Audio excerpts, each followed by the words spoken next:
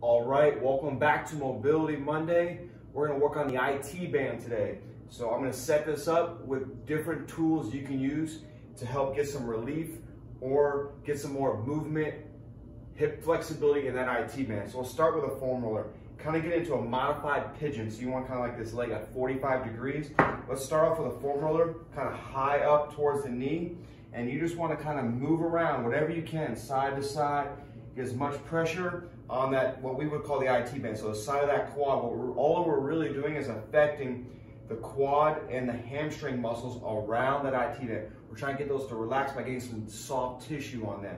Spend some time, move around. After about 30 seconds to a minute, move up more. You can always move your back leg back to add some extra stretch.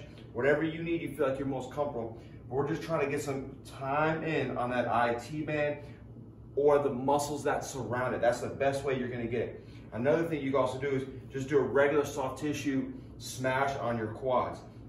And I'm just gonna slowly keep working my way down that IT band to my glute, spend some time here. I'm just gonna keep modifying, moving up, moving around on that IT band.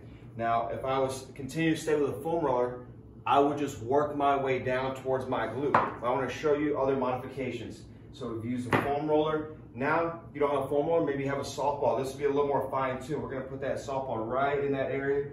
Just spend time moving around, trying to get those hot spots. Spots that are sensitive, stay on those longer. So just, you can contract, flex into it, and then relax. Take your deep breaths.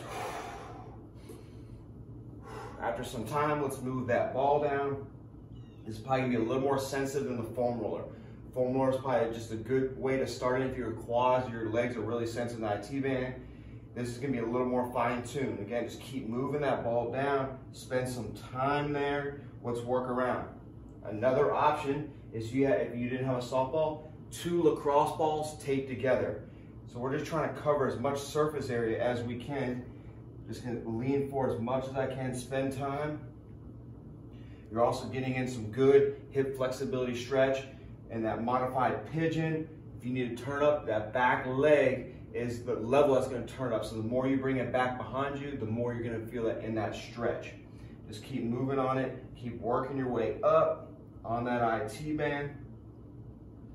All right, once you've done at least 3 to 4 minutes each side of your IT band, a good stretch option would be to put your leg, your hip, up on the side of a platform, jump back, move in and out 10 times to your range of motion. After 10, look over the shoulder, move in and out for 10. All that's doing is changing the angle of my hip. So we're gonna, again, move out in and out for 10, and then we're gonna look away, in and out for 10 again. And again, if you wanna feel more, the further that back leg comes back, the more stretch you're going to feel.